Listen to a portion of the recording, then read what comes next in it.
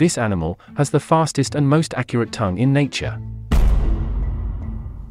But not only that, they can also change their color.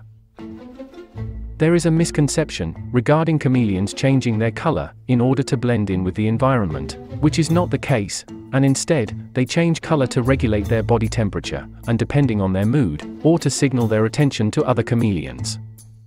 When a chameleon is calm, it has a green color, which naturally blends in with the leafy surroundings, but male chameleons change color when they become excited in the presence of a female or a rival male, by expanding and contracting 2 layers of specialized cells in their skin called chromatophores.